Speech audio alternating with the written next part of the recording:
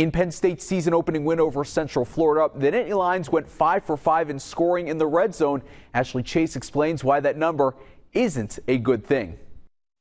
5 trips inside the red zone resulted in 5 scores for Penn State against Central Florida. Problem is, only 1 was a touchdown. Strictly comes down to, being able to be more effective in the red zone. Whenever you're able to run the ball in the red zone, it's going to make you a lot more effective because your playbook decreases. You obviously don't have as much field to work with, so your shots and things like that go away. Goal line and red zone plays a focal point of the end of Wednesday's practice. Nittany Lions working to increase point production inside the 20, reliant on the run game, which includes the offensive line.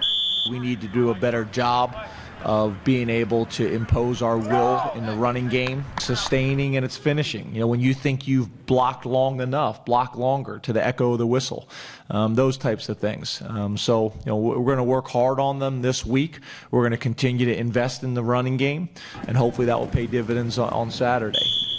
Saturday's opponent Akron only allowed their opening week opponent Howard inside the 30-yard line once, and the defense tallied 10 tackles for loss and 4 sacks.